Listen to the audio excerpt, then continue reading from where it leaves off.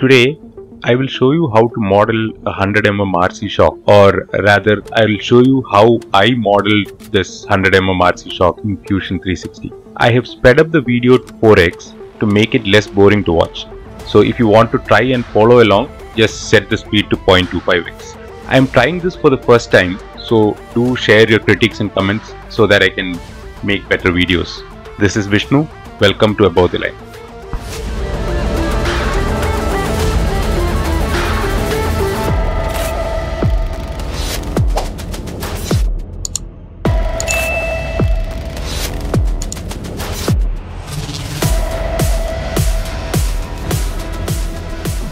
The thought behind making this video is that I've used some techniques which I found in some other tutorials which are not very obvious to make the spring work.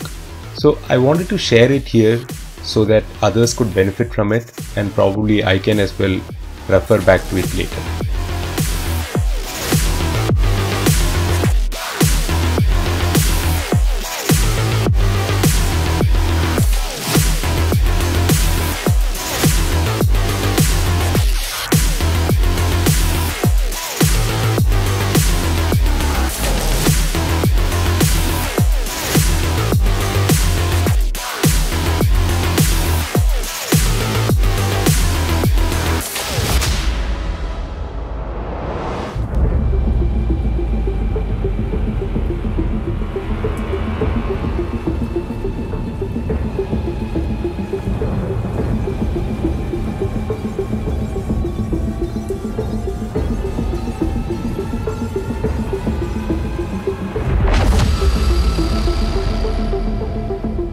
I'm trying to design a fully 3D printable RC car and integrate something like the donkey cart project into the design itself.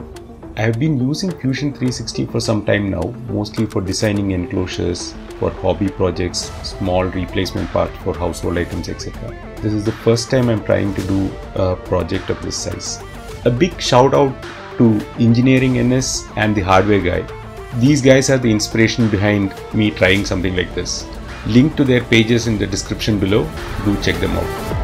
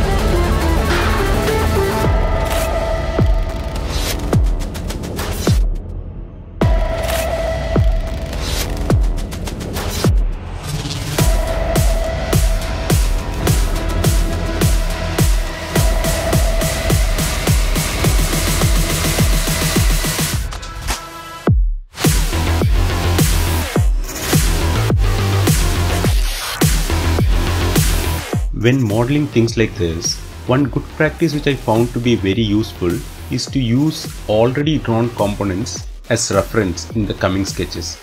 This makes keeping the sketches fully constrained easier. It also helps in changing any parameters or scaling the component later on.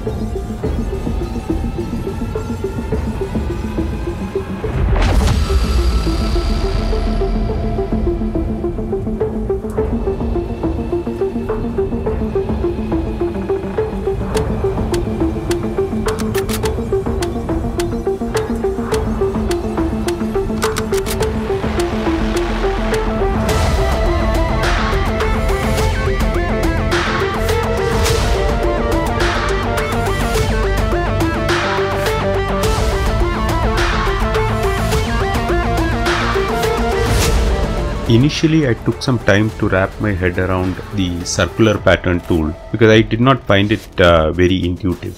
But once you figure that out, it is amazing what all you can do with that.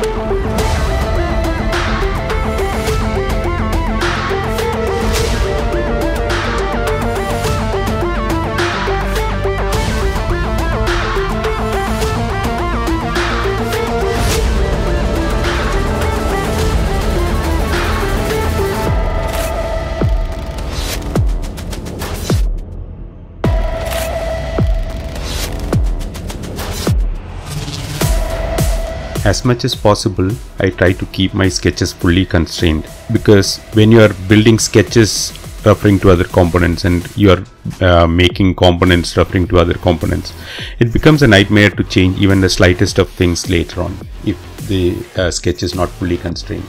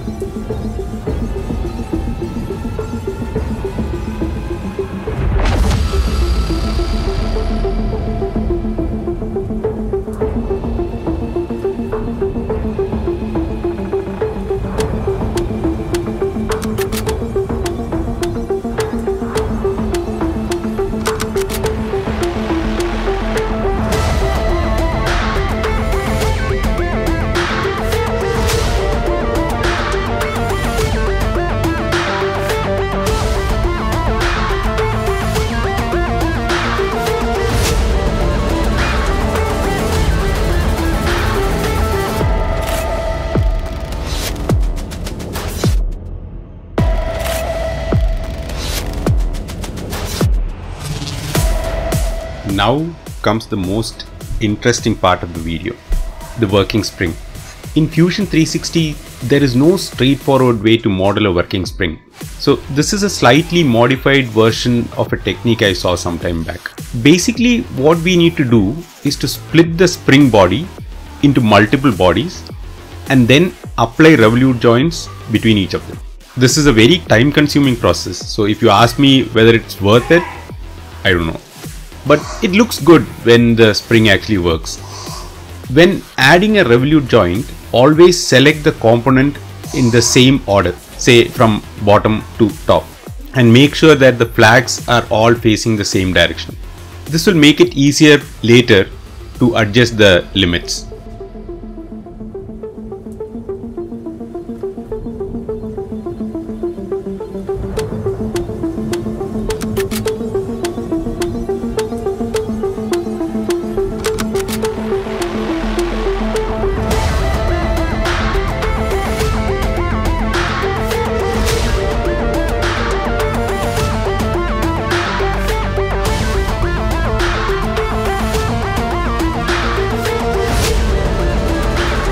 Now add rigid joints between the spring and the bottom and top tensioners.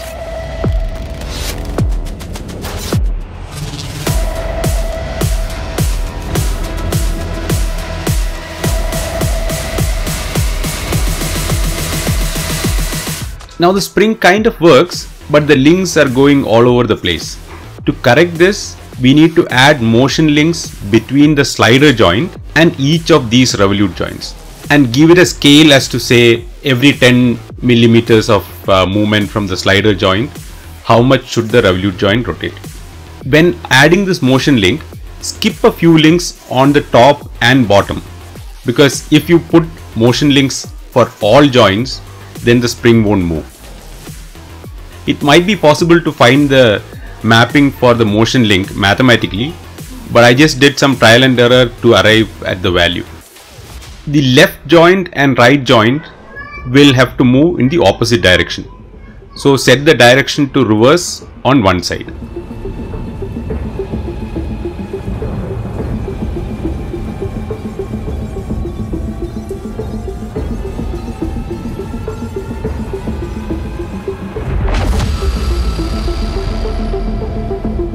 And finally, on those top and bottom revolute joints which we skipped, add some joint limits and we are done.